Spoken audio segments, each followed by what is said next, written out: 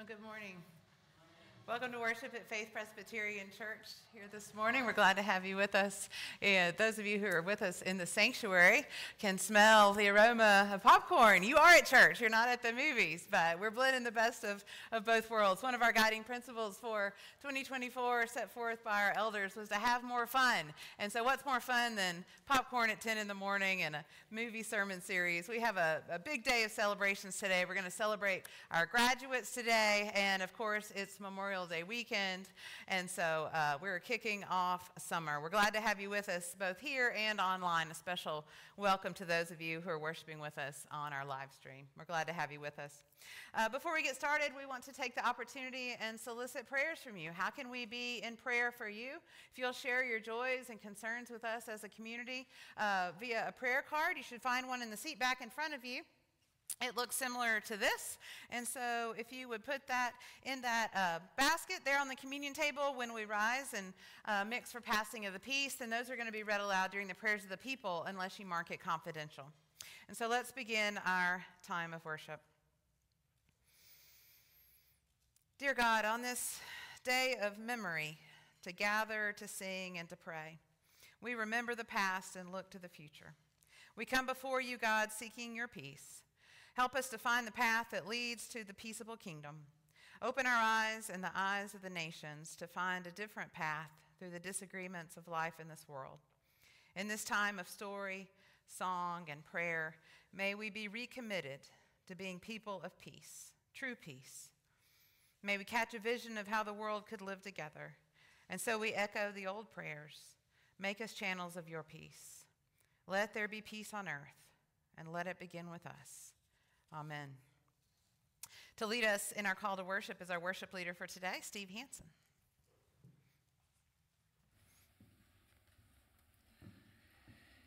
In a world filled with violence and war, we gather together to celebrate the promise of peace.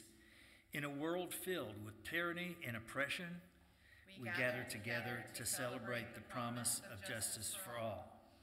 In a world filled with hunger and greed, we gather together to celebrate the promise of plenty for all. Our hope is in the name of the Almighty God, the Creator, Redeemer, and Sustainer of heaven and earth.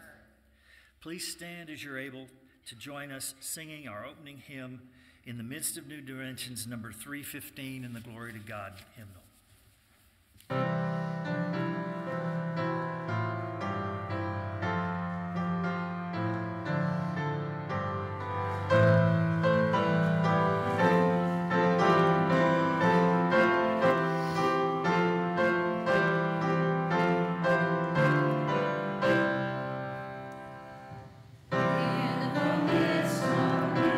Dimensions, in the face of changing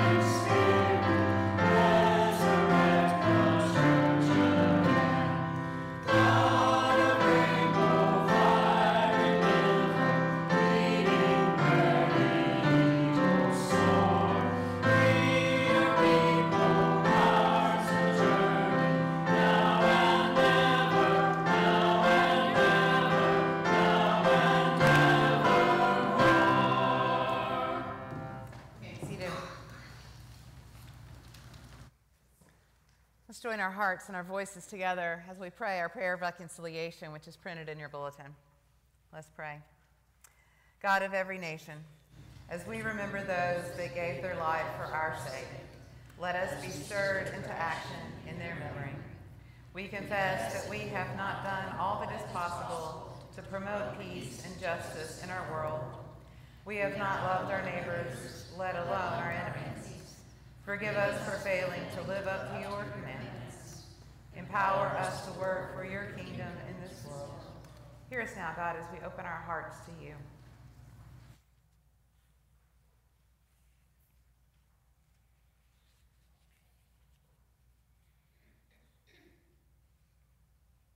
We give thanks as a renewed and forgiven people. In Jesus Christ, we are forgiven. Hallelujah. Amen. Today marks the beginning of our summer music series, which is kind of a surprise every week. And today we have a piano solo by James Chambers, so prepare to be blessed.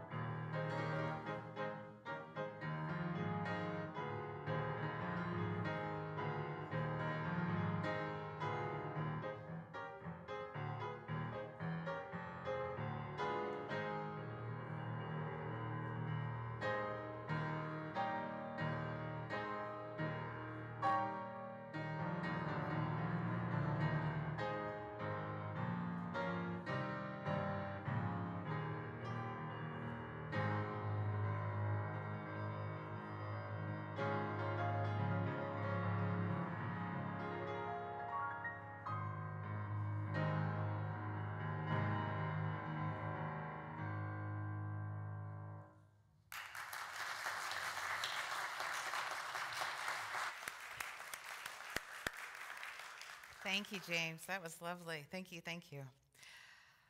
Before we pass the peace, I want to offer you, if you didn't get some popcorn on the way in, or if you have an empty bag and would like a refill, you're welcome to go back out and get some more for the rest of the service. And also, if you have a prayer request, now's the time to bring that card up for the basket. Now, grace and peace be with you. Let's rise and greet each other in Christian love.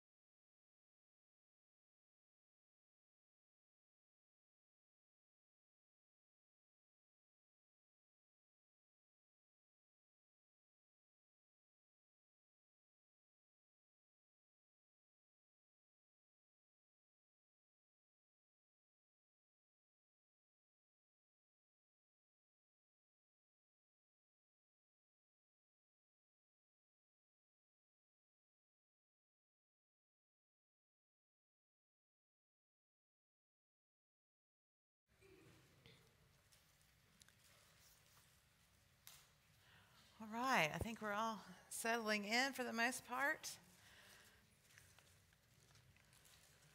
And now's the point where I get to remind you that we have so many ways to live into our faith here at Faith Presbyterian Church. Both on Sunday and throughout the week, we have, lost my clicker for a second, here it is. We have an e-news that goes out on Wednesday. If you're not receiving that and would like to, please let us know, and we'll get you on that list. It has a complete listing of all the congregational life and upcoming opportunities to be a part of this church and live out your faith in various ways. One of the ways that we do that is through meeting together. In April, we had a series of family meetings, is what we called them. They were like small group gatherings in homes, and we talked in broad strokes about what our hopes and dreams were for the church and what our anxieties and fears might be as we live into the third year with me here as your pastor. And so I know that not everyone was able to attend one of those meetings, a date or time, or had a conflict. And so as a follow-up, I wanted to summarize some of the common talking points and themes, and also solicit some feedback from those of you who weren't able to attend. And so I did that this week. You might have seen there's a Google form linked into our e-news. It's called a congregational survey or something to that effect, but it has this graphic. We want to hear from you. So look in the e-news for this graphic and complete that form. Thank you to those of you who have already. It has just a series of open-ended questions. You can share as much or as little as you would like, but we would love to hear from all of our voices as we make our plans moving forward into our life together. Also, we have an opportunity this summer to partner with Shepherd of the Hills Presbyterian Church just down the road for their summer vacation Bible school. It's about a month away, so it begins June 24th. It's an opportunity for really all of us, whether you are a kid or not. If you have children or grandchildren you'd like to register to participate, I believe the age range is 3 years old and potty trained up through rising fourth graders, but teenagers, youth, and adults of any age can volunteer and be a part of this fun week. I'm going to be there partnering with the kids ministry at Shepherd of the Hills, and it's a really it's exhausting, but it's an inspiring week. It's only 3 hours in the morning, so if you have the time, we would love to have you be a part of that party with us, and if not, we just solicit your prayers for all of those that will be in attendance in one way or the other. The registration links for these are also in the e-news, or you can talk to me directly and I can help point you in the right direction. Julie Jerome spoke to us last week during this time about an opportunity we have coming up in the fall to partner with our local elementary school here, Travis Heights Elementary in our neighborhood, through an organization called Kids Hope USA. Kids Hope USA partners a church with a school to provide mentors that are asked to give 1 hour per week to one child in a very structured and equipped and supported mentoring program. And so we have committed to send some mentors into Travis Heights Elementary this fall, and we hope to have you be a part of that in one way or another. If you don't have the time to mentor or you're not quite ready to take that step, we also solicit your prayers as a prayer partner for those of us who will be going into the school. But thank you for those of you who have expressed interest to Julie. She is our director for this church, working directly with Kids Hope and the administration at Travis Heights. And so you can speak to her for more information. And we are starting finally with much hype, the soon-to-be critically acclaimed Summer at the Movies sermon series. Today is going to take us all the way to July. So we're starting that today, thus the popcorn and the great aroma. I feel sorry for once for all of you who are watching in your pajamas at home because you don't get this beautiful smell and to have a little snack.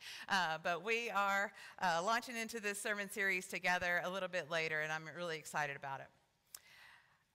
Next week, we'll take it 1 week at a time. So next week, we will be discussing A Man Called Otto. It's a fairly recent movie starring Tom Hanks, my favorite. And so if you want to preview that this week, either on your own or have an informal get-together with some friends, I invite you to do that. But this will be next week's sermon on A Man Called Otto. So I'll just keep you apprised week by week.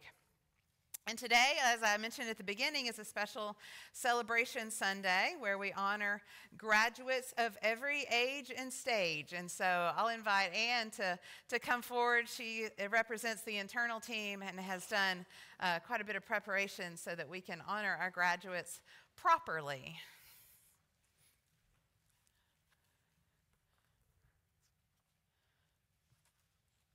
She's also pulling double duty as the popcorn at the concession stand, so Julie's going to make sure it doesn't burn, because this could go from really aromatic to horrible pretty quick. So thank you.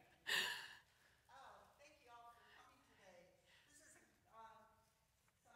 of a tradition that we've done every year to try to recognize our graduates. And this year we're recognizing our graduates from pre-K, actually, up through a master's degree in college.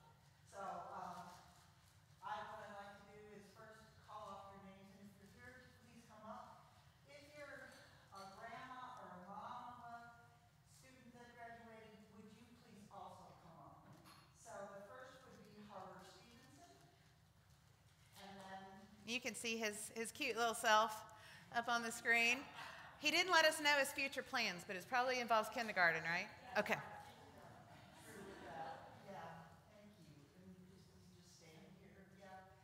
the next is Cole Myhand, and then Hazel Myhand. Oh, sorry, I'm sorry, I didn't. Okay. It's not, is it on? Yeah, okay. Then Diane Shackman's grandson graduated from college, but I noticed she's not here today.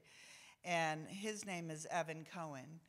I'm not sure what college UT in Dallas. Yeah. And then Julie Jorger's daughter received her master's in education, from Houston Tillotson. Very nice.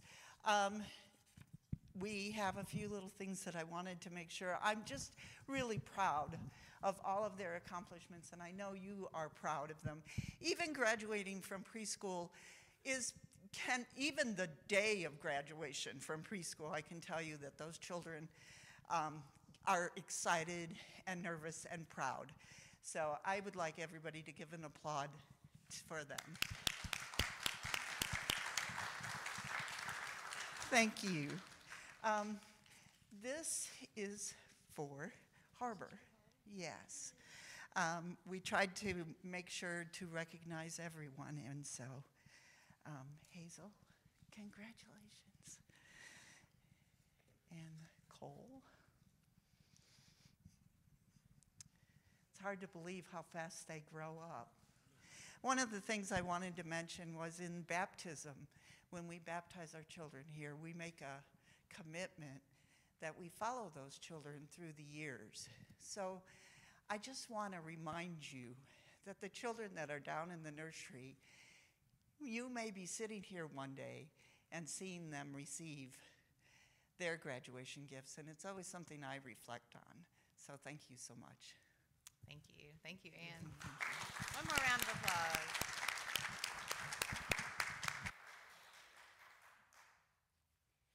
All right, Steve.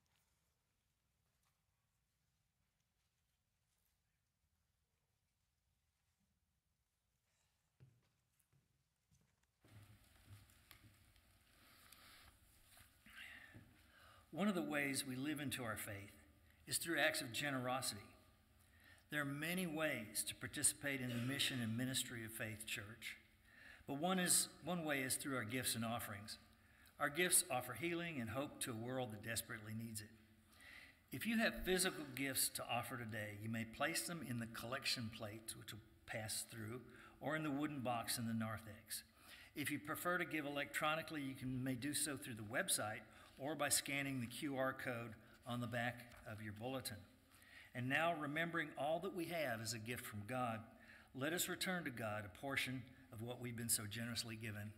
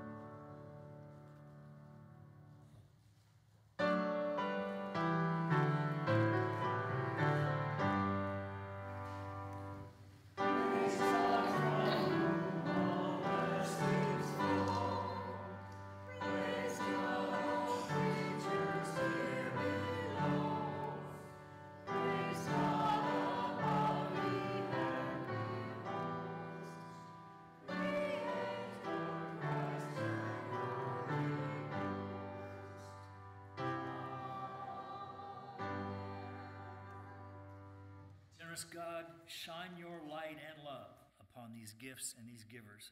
We offer ourselves as offerings, trusting that your spirit of power can make us instruments of your healing and wholeness. Through Christ we pray. Amen. Amen. Thank you, Steve. You may be seated. We'll prepare ourselves for a time of prayer. And take a deep breath and get comfortable in your pew as we approach our loving God. God, we give you thanks for this opportunity to pause and remember. And on this weekend of remembering, let us raise our consciousness toward those who've lost their lives in war this year and every year. May the people of our land and every land experience respect and reverence and reconciliation in the memory of those who have fallen. May we hear a call to build your realm where war is no longer necessary and peace is no longer considered unrealistic idealism. May we channel our pride and our patriotism towards critical self-reflection concerning our ideals as a nation, so that we honor those who have passed on by becoming the best reflection of your peaceful will in the world. Keep us vigilant to care and love one another. Remind us that it's in building peace that we show true strength.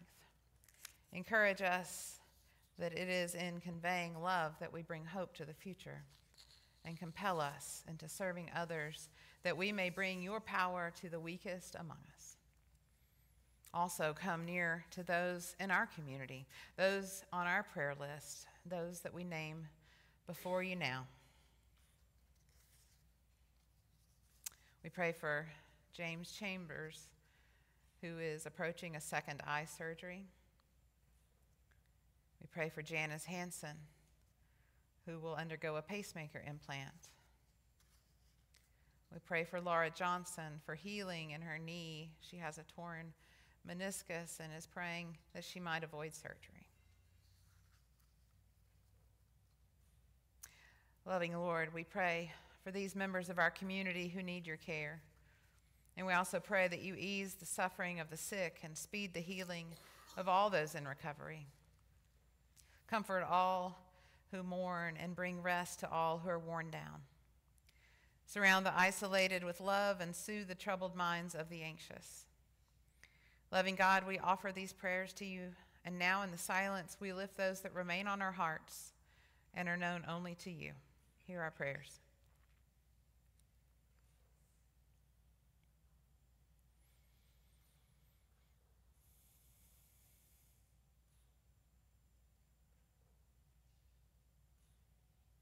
We lift these prayers to you, gracious God, confident that you hear us and you know our hearts. With hope, we join our voices with the voices of countless generations, languages, and communities as we pray the words Jesus taught us, saying, Our Father in heaven, hallowed be your name. Your kingdom come, your will be done, on earth as in heaven. Give us today our daily bread. Forgive us our sins as we forgive those who sin against us. Save us from the time of trial and deliver us from evil. For the kingdom and the power and the glory are yours, now and forever. Amen. Amen. So the moment is here. We have found summer. Summer's found us. It's been hot this weekend, right? But we are in the cool air conditioner of this sanctuary, and for the next 6 weeks, we will be looking for God on film. I have lined out in the e-news and on the website, I've tried to choose a movie from almost every genre for the next 6 weeks. So if action superheroes aren't your thing, come back next week and we'll have Tom Hanks. So, but we are going to start out with Spider-Man today. It's a message of humility and sacrifice and redemption, and there's all sorts of theological parallels that can be drawn. So I'm excited to start off with this modern rendition. Spider-Man is as old as time, right? It's been a comic book hero forever. I didn't look up when he was invented, but in my lifetime at least, there's been many reiterations of Spider-Man from the animated page on a comic book or animated film all the way to live action, and even the live action has been resurrected several times. And so this is one of the most recent reiterations. This movie that we're going to focus on today it's called Spider-Man No Way Home, and it's actually the third in a series of the same type of story and film. It came out in 2021, which was one of the first movies that drew people, I think, back into the theaters. I look up a few facts. It grossed, it did okay, at $1.9 billion. It was the highest grossing film of 2021. And I chose it because I mentioned last week, it's my youngest son Grant's, one of his favorite movies. He has this poster in his room. And so I thought, why not? Let's dig in there. And surely we can find God's everywhere. So surely God is in a film, and in Spider-Man film. So this one, because it is the third in a series, it picks up immediately where the second one left off. I had to have Grant help me fill in the gaps a little bit because this movie alone was 2.5 hours, which you know if you watched it, and I didn't have time to watch the preceding one. So he kind of filled me in as to what's going on when the movie starts. But basically what happens in the movie that precedes Spider-Man No Way Home is that one of the evil villains has revealed Spider-Man's true identity, which is? Okay, all right. I'm guessing, I meant to have this caveat from the outset. I'm not a big superhero type of fan.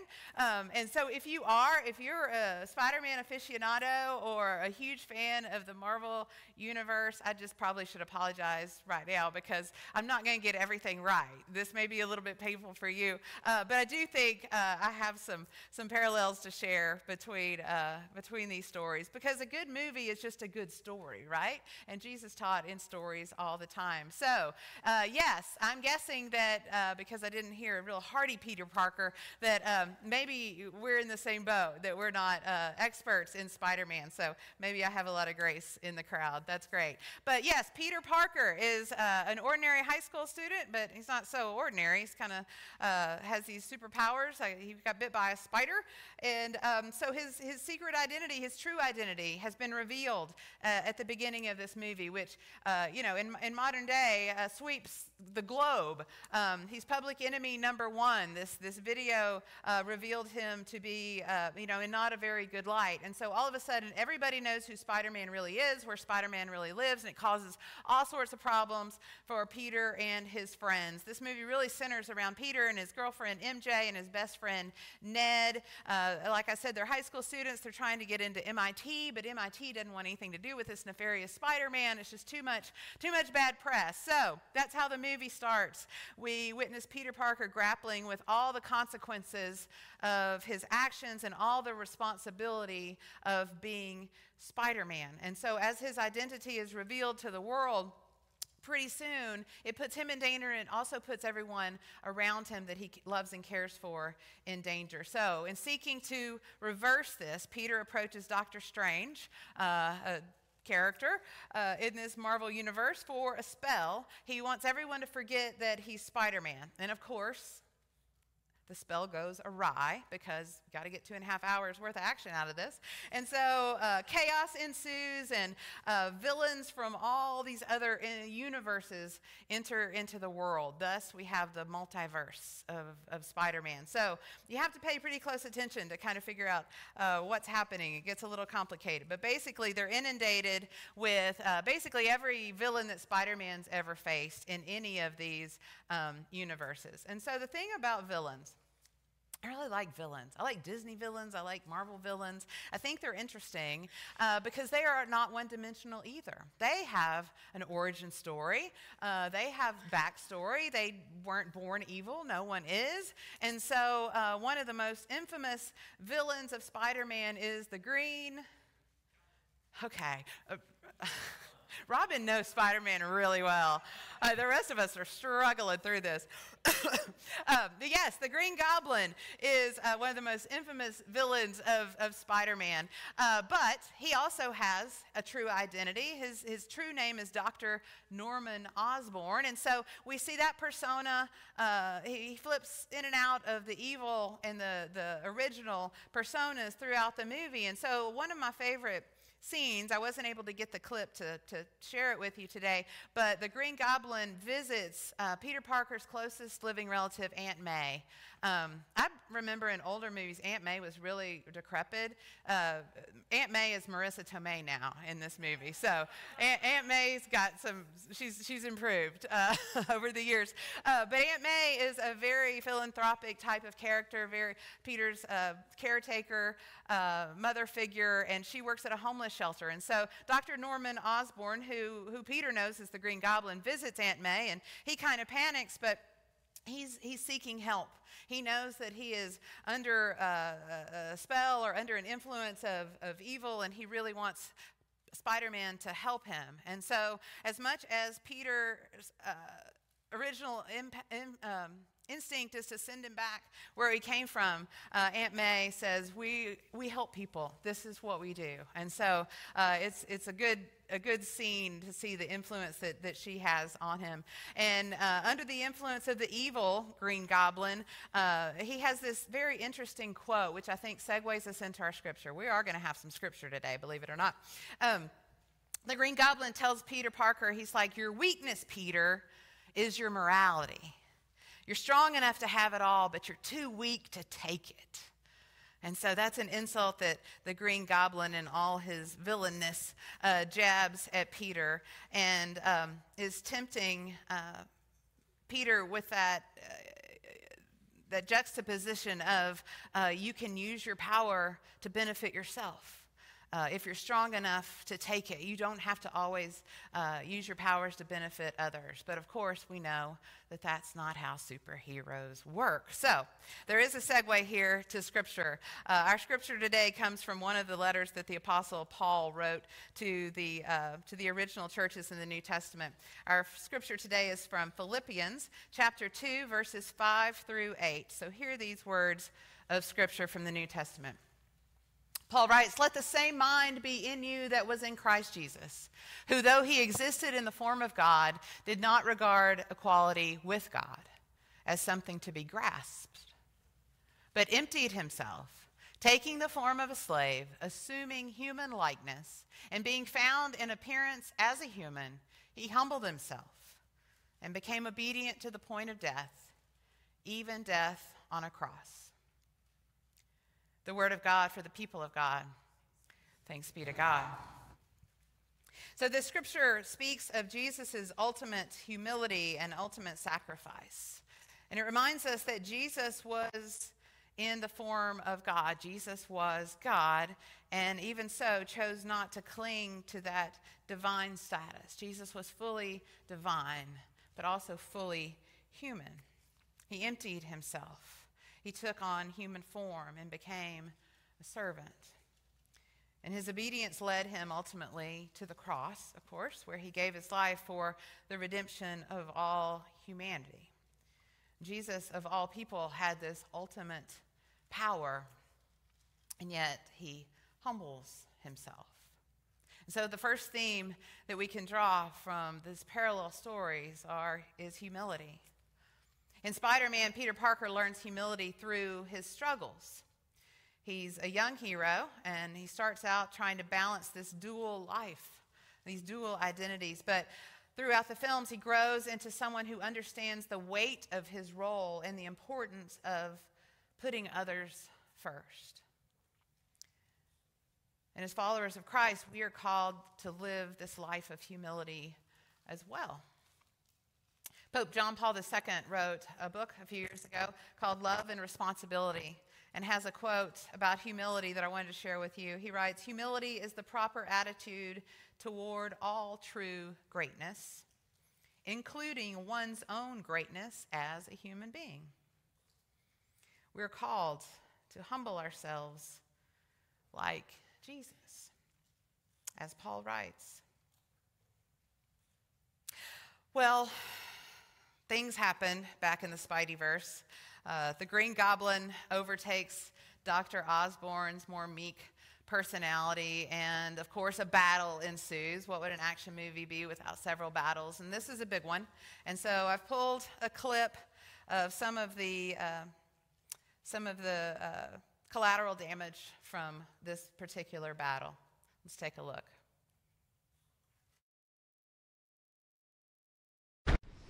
It's not my responsibility, mate.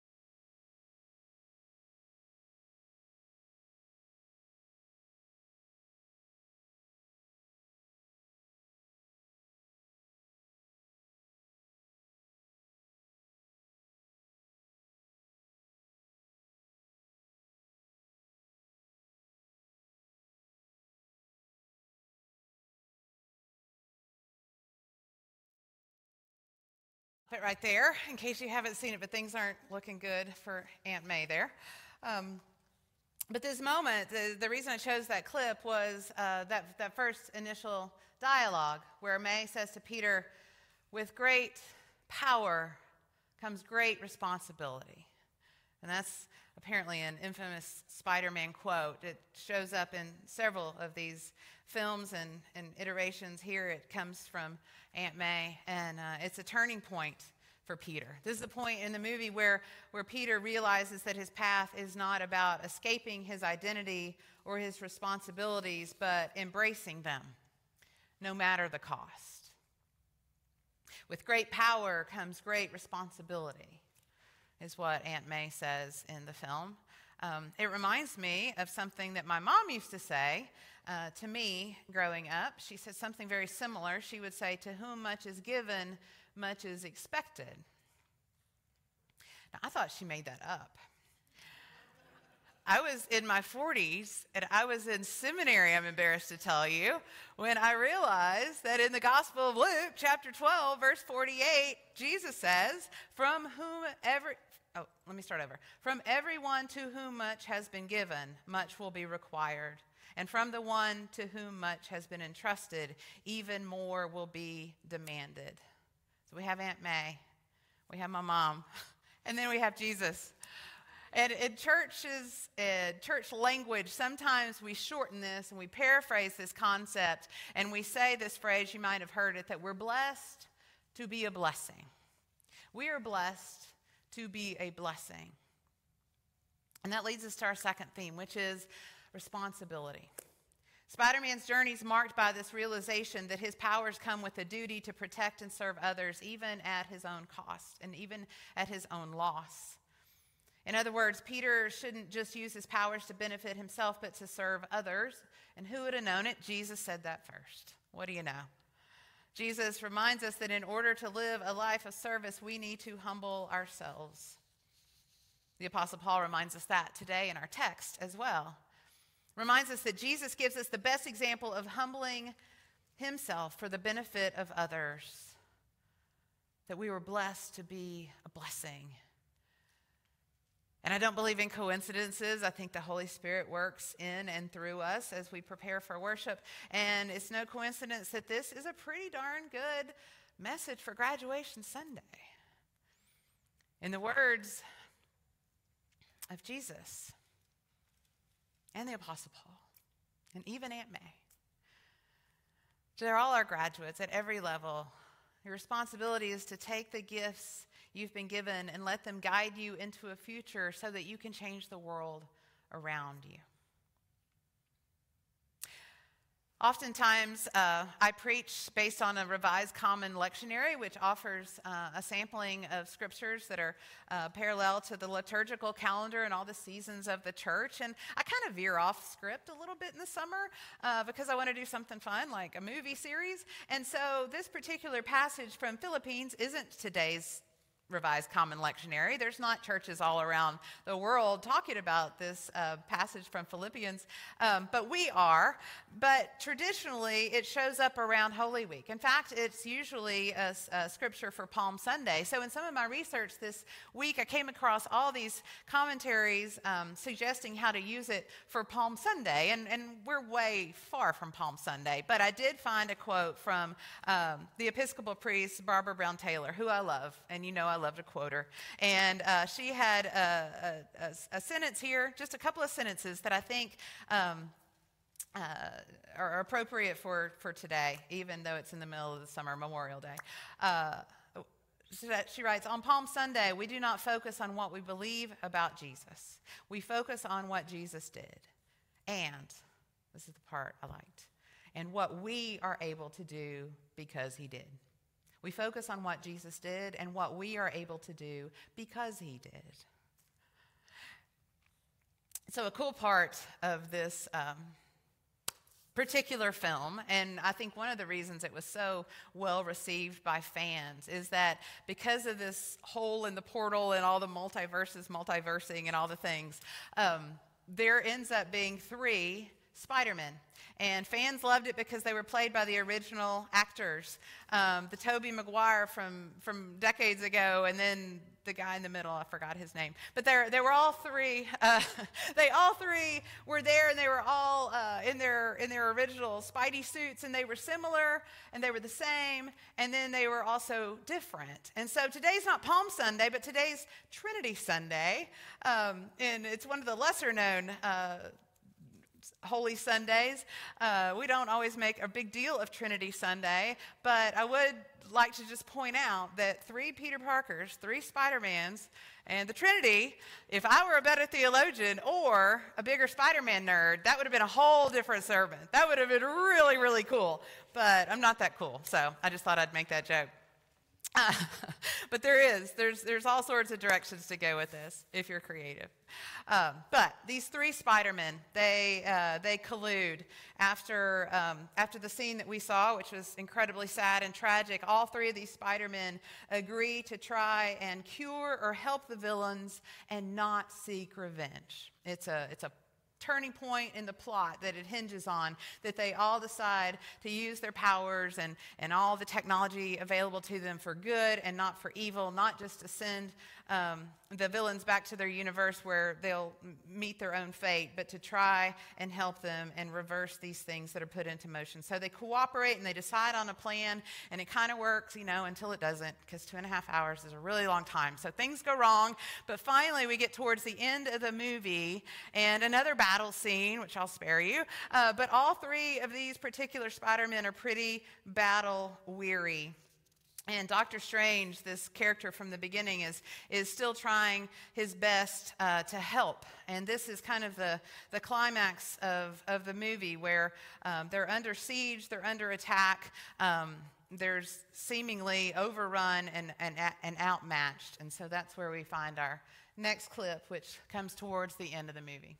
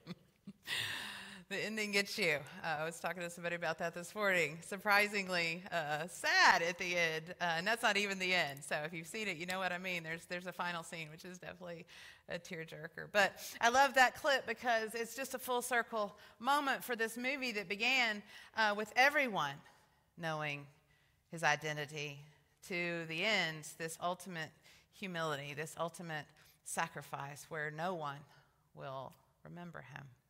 And so that's the third theme that we pull. We have humility, we have responsibility, and then finally sacrifice, where Peter's final decision to allow Dr. Strange to cast this spell makes everyone forget him. It highlights his willingness to sacrifice his personal happiness for the greater good. Yeah, he makes a difficult choice for the greater good. And that's where the name of the movie comes, No Way Home, because for Peter, especially in that final scene, you realize there's no way home for him.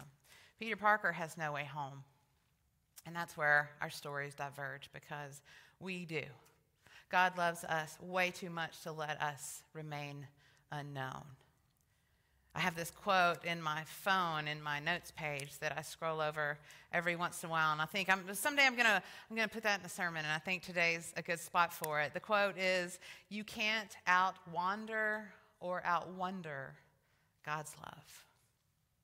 And so that's the good news for us, is that we do have a way home. We are sought out and relentlessly pursued by a God who loves us. And in response to that love, we are called to live a life of humble service, recognizing that our strengths and our blessings are not just for our own benefit, but to serve others. And when we accept the responsibility that comes with our faith, we can advocate for justice and compassion and love in this world that so desperately needs it. And then we are also called to make sacrifices, to empty ourselves, as the Apostle Paul writes, in big and small ways for the greater good of the world around us. So can we find God on film? Can we find God in this film? I think we've done it, because in both this story of Spider-Man and the life of Jesus that we see in the Gospels, we see this profound truth that true heroism and divine love are found in humility and responsibility and sacrifice. And so, friends, let us strive to have that same mind as our Christ Jesus, living out these principles every day and be inspired both by God on film and God among us and within us to be agents of love and justice and healing in our world. Let's pray. Loving God, we thank you that our home is found in you. Let us be inspired to embody humility and love in our lives and seek to serve others with the selfless love of Christ, always remembering that true greatness comes not from being served, but from serving. May we strive to have the mindset of Christ Jesus, finding our strength in humility and our purpose in sacrificial love. In short, may we be blessed to be a blessing. In Jesus' name, amen. And now we sing our closing song, which sends us out to the service the world God loves so much. Number 543, God be the love to search and keep me.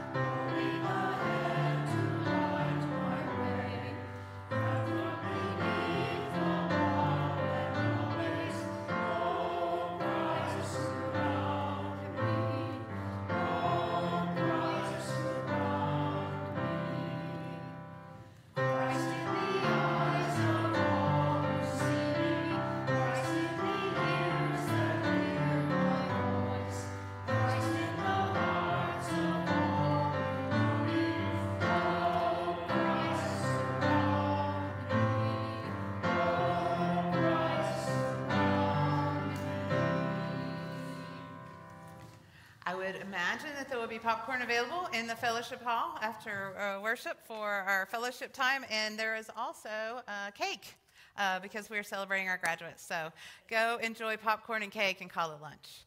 And may the God, the Redeemer, the Creator, the Redeemer and the Sustainer, who we also call Father, Son, and Holy Spirit on this Trinity Sunday, be and abide with you this day and forevermore.